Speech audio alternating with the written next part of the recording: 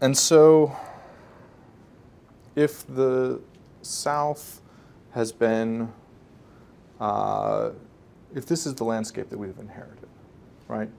And if these Confederate monuments, especially the ones created deep into the 19th century, can and I would argue should be read as part of this Jim Crow landscape.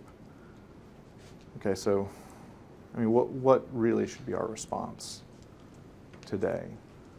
You guys are preservationists. A preservation ethic needs to be a really reflective one and thoughtful one. So this is the question that we need to think about. What do we need to do with these monuments?